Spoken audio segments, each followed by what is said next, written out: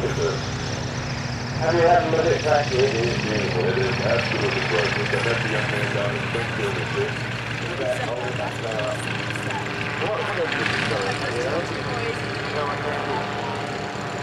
But anyway, if you have a look, you've got to have a look at that cowl. It's made of brass, and he's molded it into that shape.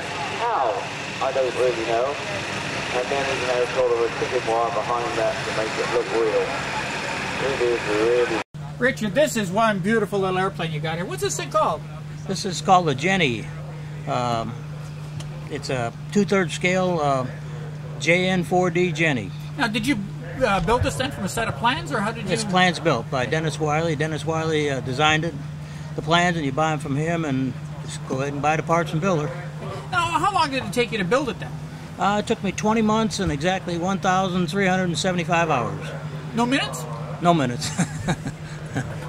Now, I had to log all that for the FAA, you know, document it, and I did. So. Now, as far as the stuff coming out of Dennis, were the plans complete? Very good plans, yeah. 3 sets of plans, and the book was excellent. Plus, Dennis's help was very helpful. You could call him anytime, and you had a problem, and Dennis would be right there, call you back, and work out something with you, you know. So. Now, where did you build it? I built it in a little airstrip called Clarion Field, just in Mendota, Illinois there. Now, what kind of facilities would you need in order to build something like this? A basic garage would do just fine. You know, I happen to have a little hangar there, a 30 by 40 hangar, and that worked out good. So. Now, were there any special tools that you had to buy in order to finish it off? No special tools, nothing. Not on this airplane. Now, how about, is there any welding involved in it? Yes, sir. The fuselage is all 4130 steel tubing, gas welded, and the fabric is all polyfiber fabric on here. What type of construction are you using in the wings? There are aluminum tubes with Easy Rider ribs. Those are stamped ribs on it.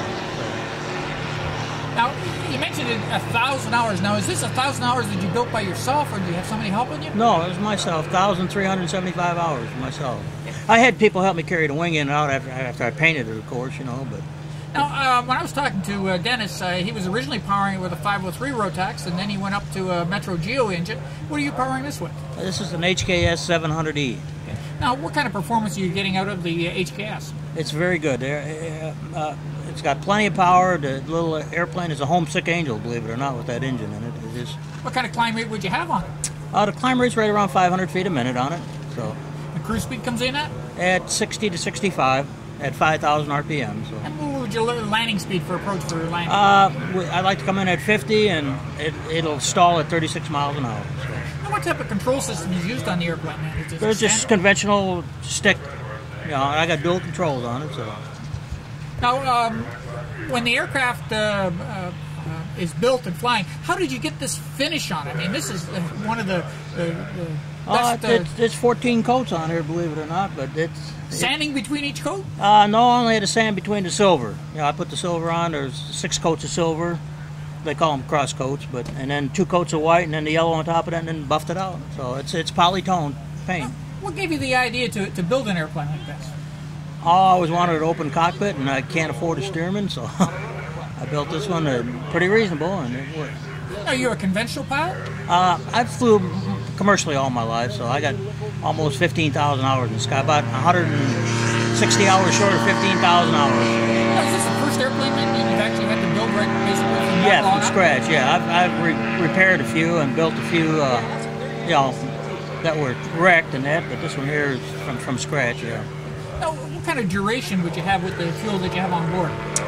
There's 10 gallons of fuel, and it only burns 2.5 gallons an hour, so basically 4 hours.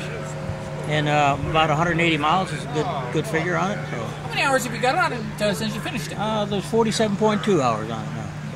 If somebody wanted to talk to you, have you got an email address or something where you get a hold of you? Yes, it's jtailwheel@aol.com. Okay. Thank you very much for your time then. Okay, thank you. Oh.